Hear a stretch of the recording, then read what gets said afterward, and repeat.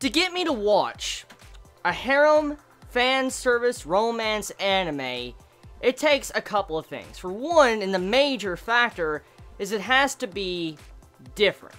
It has to be something very unique, something I don't normally see, and uses a concept that I don't see often in the harem genre. And that would be everyday life with monster girls. I have actually read the manga. This manga is nothing, so to say, new. It is actually, in the fundamental levels, it's very generic, I will be honest. But what makes it so unique is the characters. And that is the main thing you look at when it comes to harem series in general. You always look at the characters to see if the characters interest you, because usually when you start a series like this, you shouldn't expect like anything massively different from the average harem fan service series besides the characters, said characters in setting. And that's exactly what you get with everyday life with monster girls. You get a setting to where a guy one day has a fateful appearance of this Naga girl, Miia, that comes to his door, and then she is going to be staying with him, and he is going to be the host. And he cannot have any sexual interaction with her at all. For instance, if he does, there's a chance that he will be sent and fined and go to jail, and she will be deported out of the country back to her homeland. So, right now, this already sets up an obstacle between the main male character and the future love interest in the series. For instance, why he cannot do anything romantic or, you know, sexual with any of these characters. Even though there is a lot of sexual things going on throughout this episode, you get my point what I'm getting at. So, the main thing is with this series, I'm just going to straight up and be honest. If you are not a fan of harem anime, like if you don't like harems, you don't like, you know, I guess generic harems, fan service, and romance and stuff, you're probably not going to like this series. But if you like the unique aspect of monster girls, you probably will like this series. It just comes down to if the characters make you want to watch this series or not.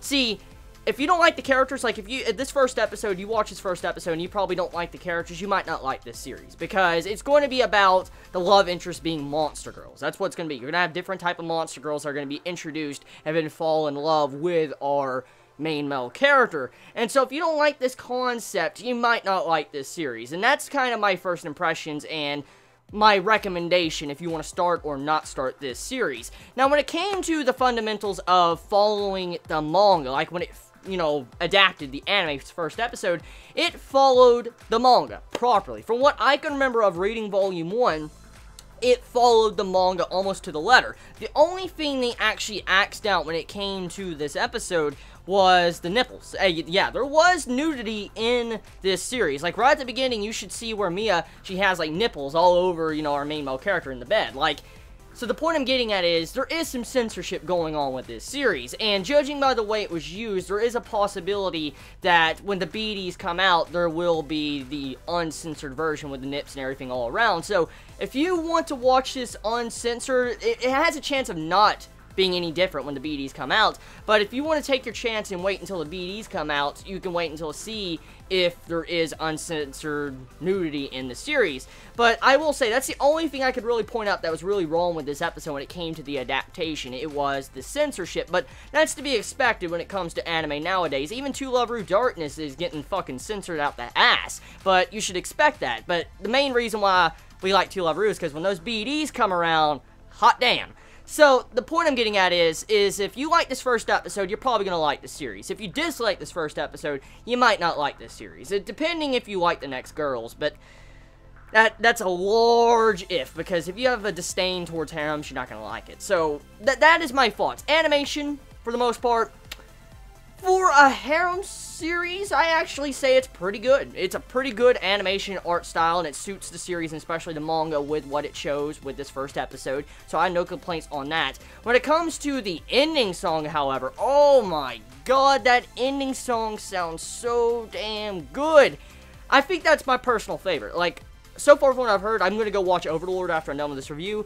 I really like that ending song of Everyday's Life with Monster Girls. That ending song was so good, I'm going to be listening to that for the rest of the day, most likely, unless Overlord has a breathtaking, you know, opening and ending. But for now, though, that is my first impressions of Everyday Life with Monster Girls. If you like the series, let me know in the comments below. I'm going to say right now, Miia, best girl, okay? She is fucking best girl. I mean, seriously.